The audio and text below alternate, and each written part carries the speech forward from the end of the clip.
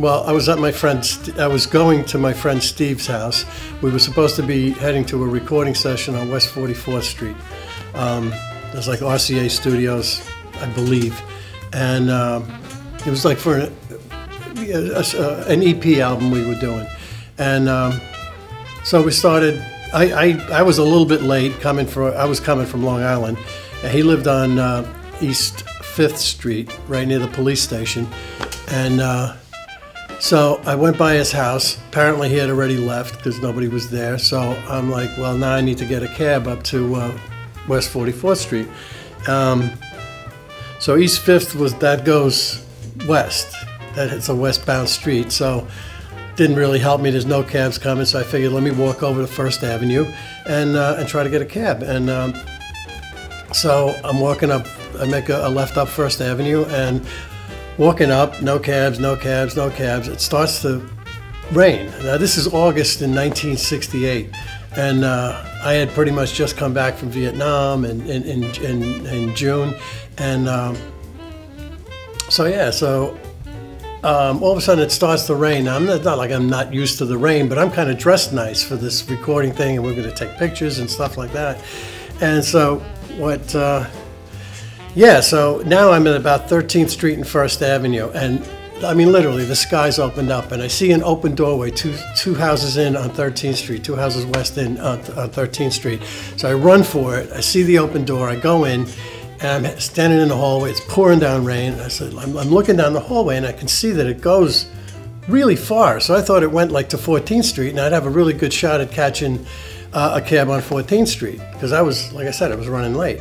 So I start walking down the hallway, and it kind of like goes left, right, and there was a stairway.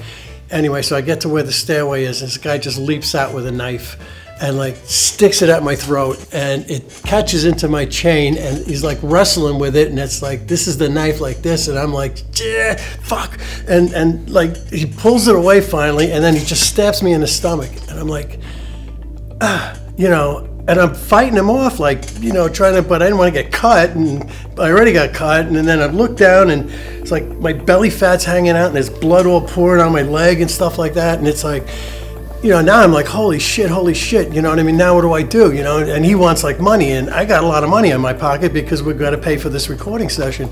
So I'm like dying, I'm dying over here. So I reach in my pocket and you know, pull out just one bill because I just had the bills folded up, and because it was a lot of money.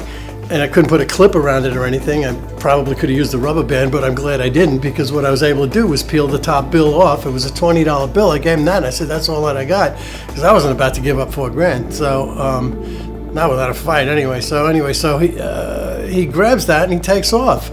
But now I'm pretty wounded, and I'm starting to get a little like, you know, and as it happened, the building did not go through all the way to 14th Street, so I had to like basically follow him out the front door, go back onto 13th Street, go around the corner, up First Avenue. Now I'm starting to get a little dizzy and woozy, so I'm leaning up against, I get to a car. Oh, before I even get to the car, there's a drugstore there. There was a drugstore there, so I go in, and I'm bleeding.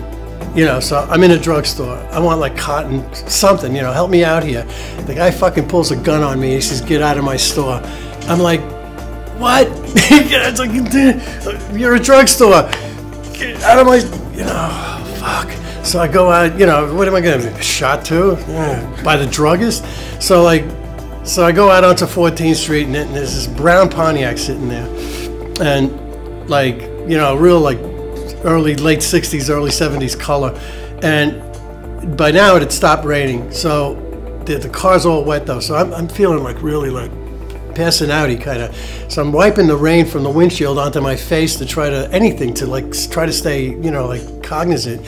Anyway, while that's going on, I'm leaning against this car, and you know, and the two guys who apparently were cops, I didn't know it, they came out. They threw me into the back of the car, and I'm like, dude, like, I'll bleed all over the car. And they said, don't worry about it, just get in the car. And they took me to I guess Beth Israel, IE Nose and Throat Hospital they took me to. And yeah, it saved my life pretty much.